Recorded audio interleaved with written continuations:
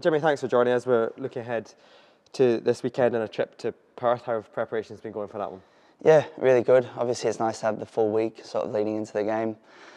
We had a couple of tough sessions earlier in the week, and the last couple of days have just been, really preparing tactically and stuff for the game. But we're looking forward to it. It's going to be another difficult away game, and a game that we're going to need to be at 100% to make sure we get a result. But we're going there full of confidence and hoping that we take 3 points. Yeah, 4 wins in the last 5 games. The team's obviously full of confidence. But what do you think's changed in the last month or so?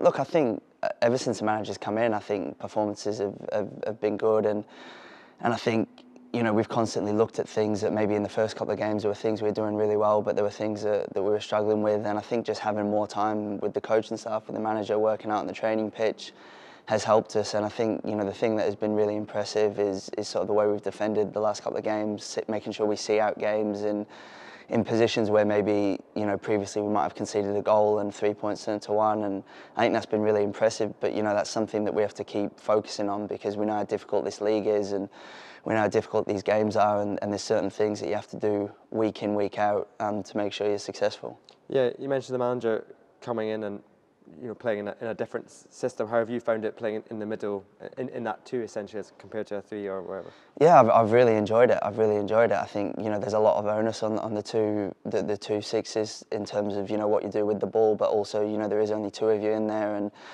it's a big workload, but it's something I've really enjoyed. And I think the manager's been really clear in what he wants from each sort of position, and also in terms of the training and what we do every day.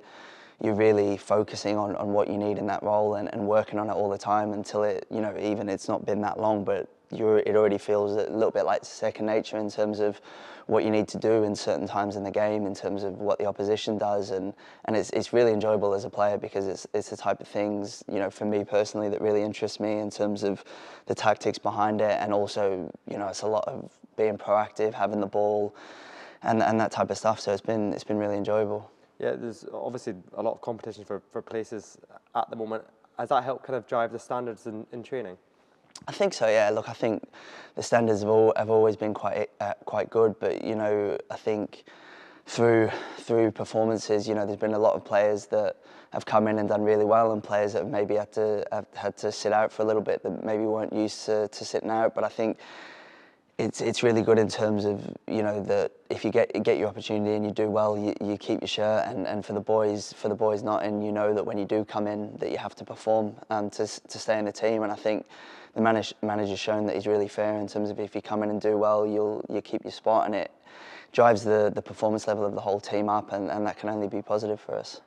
Thanks, Jimmy. Good luck for the weekend. Cheers, thank you.